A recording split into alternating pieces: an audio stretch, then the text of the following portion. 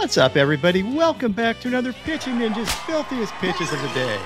I am Pitching Ninja, and I'm here with a rejoiceful Will Leahey. I don't know what you're rejoicing about, Will. I don't know what I'm rejoicing about either, Ninja, but I'll tell you You what have Michael... a kid and stuff. Oh, there's that, but I'll tell you what Michael Kopech is rejoicing about. It's not just his glorious man bun. It's about throwing an immaculate inning to close out a game yesterday against the Twins. Ninja, first off, there haven't been many immaculate innings all time. I think it's like something like 118 ever. Has anyone ever closed a game with an immaculate inning? I'm sure somebody has. I don't know it off the top of my head, but I do know this off the top of my head. Michael Kopech's immaculate inning was the first immaculate inning for the White Sox in over 100 years. I mean, how ridiculous is that?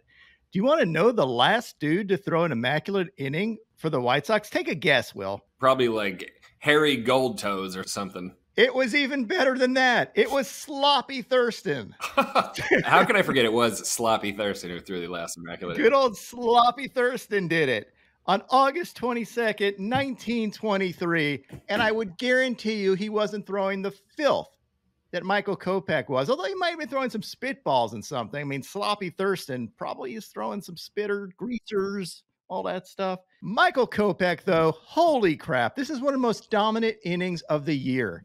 Fastballs up to 101 miles an hour. These wicked cutters. This is Michael Kopech at his apex.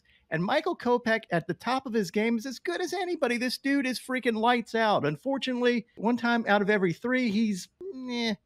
But yesterday, Lord, this was ridiculous. Now on to the rest of the whip around the league. Alec Marsh had 8 Ks in 6 innings, giving up 3 runs and 3 hits as the Royals beat the Cardinals 6-4. He had these sliders and got the knee buckle here. And he faced Andre Palante, who had 5 Ks in 6 1/3 innings, giving up 4 runs and had this fastball and slider.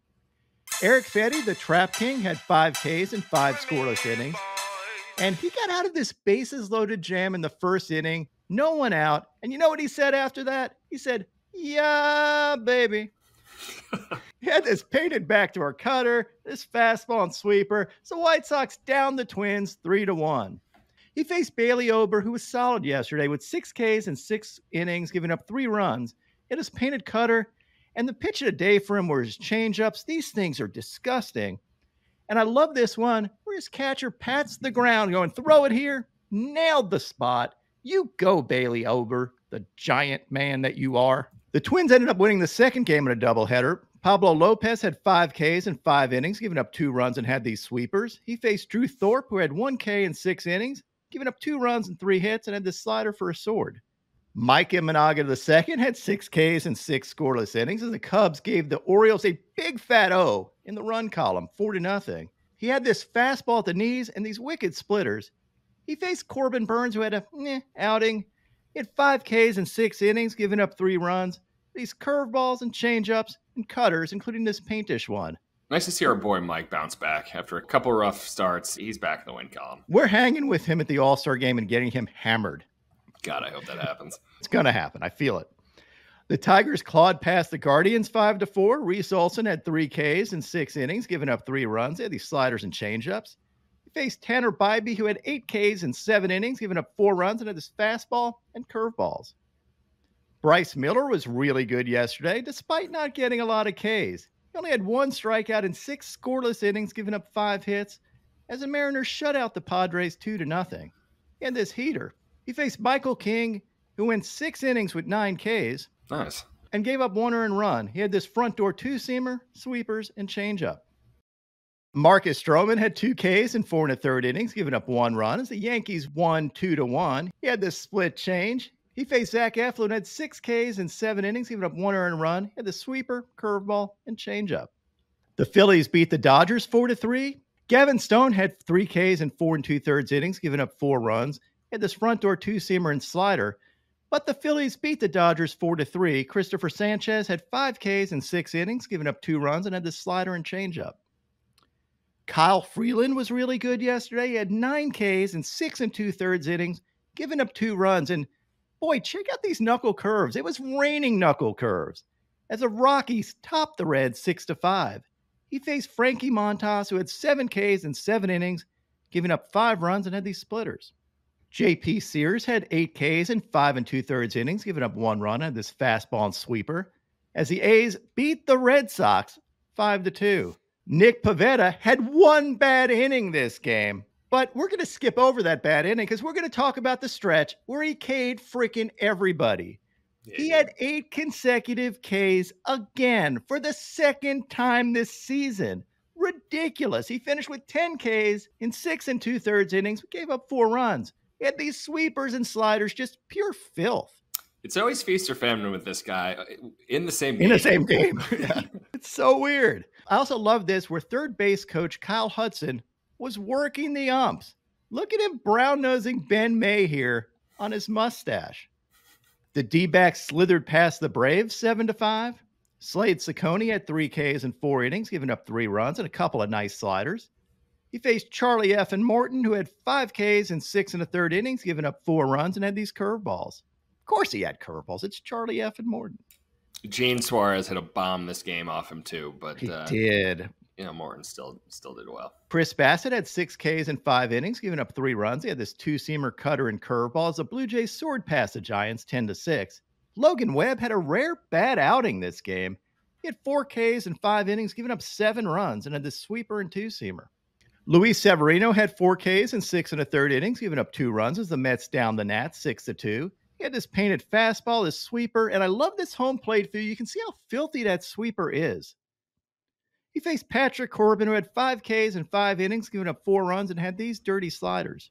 The Angels flew past the Rangers 7-2. Griffin Canning had 3 Ks in 4 1/3 innings and had these sliders and changeups. And I've always thought he looks a little bit like Littlefinger from Game of Thrones, so I did a face swap on it, and I think I'm right here. He has more power in his little finger. There it is. I don't know. It's genius. The Amish pitcher Tobias Myers had 6 Ks in 8 scoreless innings. His ERA now is 3.13. Really good stuff as the Brewers shut out the Pirates 9-0. He had these painted fastballs and really relied on fastball command this game. He faced Martin Perez, was kind of shaky, 5 Ks in 4 2/3 innings, giving up 5 runs and a couple of good cutters. The Royals beat the Cardinals 8-5. Michael Wacha, Flocka Flames, had 3 Ks in 5 innings, giving up 3 earned runs. He had this changeup. And he faced Gordon Graceffo, who, if you follow poker, he's Phil Gordon's nephew. Phil Gordon, friend of mine. So I'm technically friends with Gordon Graceffo. Phil Gordon was really good friends with my brother. Big poker players. Both of them founded Full Tilt Poker back in the day. So anyway, dropping a little knowledge on you. He had 2 Ks in 3 1/3 innings, giving up 3 runs, and had this slider. My start of the day goes to Framber Valdez, who had 10 Ks in 7 innings, giving up 1 run, had these sliders, but most of all, he had these ridiculous curveballs, just absolutely disgusting stuff as the Astros dominated the Marlins 9-1. Now on to my filthiest relievers. Yohan Duran had these 101-mile-an-hour heaters. Jeremiah Estrada had these chitters. Kevin Ginkel had this fastball and sliders and K'd the side. Clay Holmes had this Expelliarmus sinker. And the bat goes flying. Griffin Jacks had this nasty sweeper. Justin Martinez continued his reign of filth with this 101-mile-an-hour fastball and splitter. His ERA this year, 1.38. And if you're not following him, you should. Andres Munoz had these wicked sliders. And Matt Strom had this big K of Shohei Ohtani, causing Philadelphia to go crazy.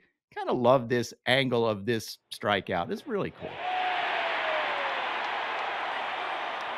My top 5 filthiest pitches of the day. At number 5, I'm going to give it a tie between Nick Pivetta for his sweepers and Kyle Freeland for his knuckle curves.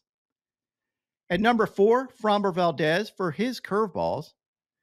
At number 3, Blake Treinen for this ridiculous slider. And then this overlay of his sinker and slider. And again, good luck on this black magic. I'm not calling him a witch. At number 2, Mason Miller for this 102 and 103 mile an hour fastballs. Like, dude just throws pure gasolina.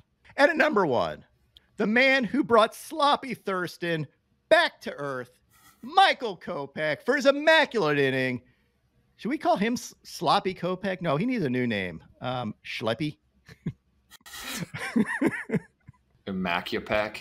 It's horrible. No, it sounds like he's got really good pecs, though. It probably does. I bet you he lifts like a fiend. Dude probably is a monster in the weight room. Keep it in your pants, Ninja. Dude, speaking of keeping it in my pants, now my pitching ninja moment of zen. Shohei Ohtani had this awesome celebration, sliding in safe at second base. And I think this is going to live on forever in the hearts of many women and men as he shakes it off, if you know what I mean. He was actually just getting dirt out of his glove, Will. Quit those dirty thoughts. Sure. My picks of today, we have a pitching ninja boost for Paul Skeens today. For 8Ks or over, it was minus 150. It is now plus 100. So take advantage of it. I'd also recommend looking at Hunter Green in the daily strikeout special today. He's going up against the Rockies at home. I'm sensing a lot of Ks for Hunter Green, the newest all-star. What would your picks of the day be?